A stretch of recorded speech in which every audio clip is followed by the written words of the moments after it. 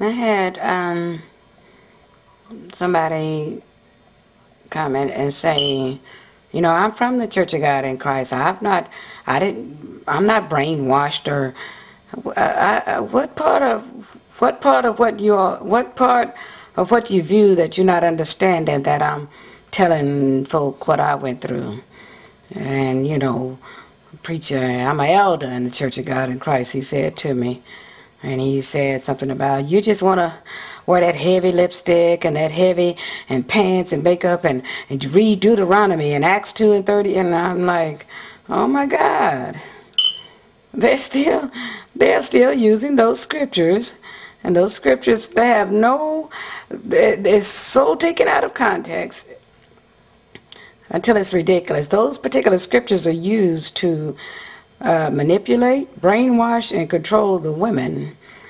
These women, and y'all done said it in my, just upsetting, just looking like, oh my God, and making them feel like they just smack dab in the will of God for listening to that misinterpretation of Scripture. Man shall not wear that which pertaineth unto a woman, neither shall a woman put on a man's garment. Simple interpretation. Men shop at the men's store, women shop at the women's store. Mighty, mighty, mighty, mighty amazing.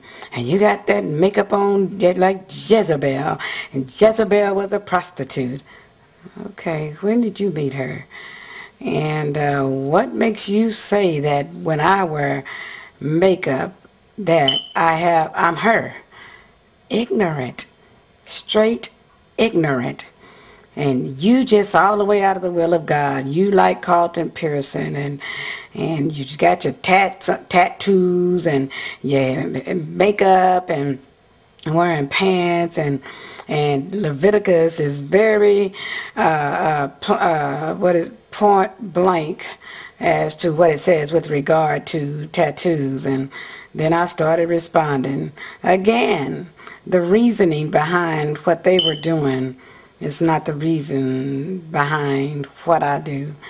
So your point is irrelevant, and because back in the day, in the Bible day, they were cutting on themselves for various reasons, and paganism actually is what it was, and so here we are in this day and time, and I have it tatted, embedded upon me, grace and, the cross and the dove and the representation of the Holy, all of this that I have on me and other things. And so I'm just all of a sudden in the category of paganism because that's what they were doing.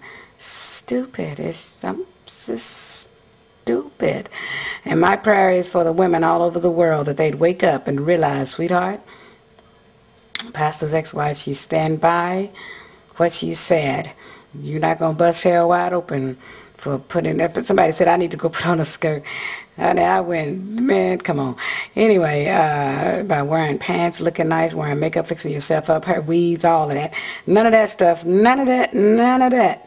None of that is going to take you to hell. Here's at ya. I am Pastor's ex-wife.